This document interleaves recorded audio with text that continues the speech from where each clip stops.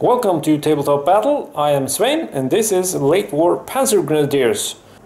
This is the contents of the box, and as you can see, 30 plastic German Grenadiers with bases and 3 Hanomags. And there's a lot of weapons and choices you can have for this force. And we will take a look at that now. I bought me one of these sets from Warlord Games and sent it to Thomas Greenwood for him to make something nice out of it. We had some nice conversations on Facebook Messenger and decided how the composition should be. So I will in a minute unwrap the bubble plastic and show you what the whole full force looks like. It's 3 SDKFZ 251-1s and 30 Grenadiers with the equipment I have chosen to have on them. This box is £70 from the Warlord Games web store. If you're a patron, you will of course get 20+% discount on that. And it's an awesome piece of kit. And the cool thing is that Thomas also sent me a little surprise, which you can see the top of. And as well, he shipped the models in the original box, which means I also have that. So thank you, Thomas. Let's take a look at the end result. The complete force, and I'm very happy to say that none of the models were damaged. So that's very, very nice packaging. Okay, so the specifics I asked for was to have some more assault rifles, since we don't have that at Tabletop Battle, just a few models. And also models armed with Panzerfausts. So I got 6 guys with Panzerfausts.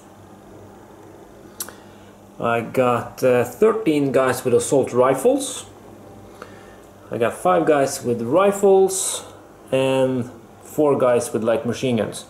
Now I think it's important to note that this is to fill out our existing forces. It's not a force in its own. Although you could of course play this as a nice, well, depending on veteran or regular, you could probably make this a 1000-point army without any problems. So we got the 3 SDKFZ 251s, very nice paint job on these, and you even got the crew inside. The Panzer IV, thank you very much, Thomas. This will be put to use in future battle reports, along with the models, of course. And it's a great paint job that he has done on these babies. Let's take a little look at the details. You wouldn't think that Thomas only spent 2 or 3 days to paint all these models, 30 of them, and 3 half-tracks to get it ready for me. But that's fact. Lots of nice detail, looking very good. The base is also very nice, usable in different settings depending on your battlefield. So they look very, very good.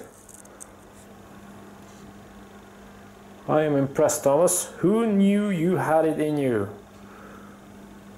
So expect to see more painted plastic miniature soldiers by Thomas Wood in the near future, coming to a battle report to you from Tabletop Battle.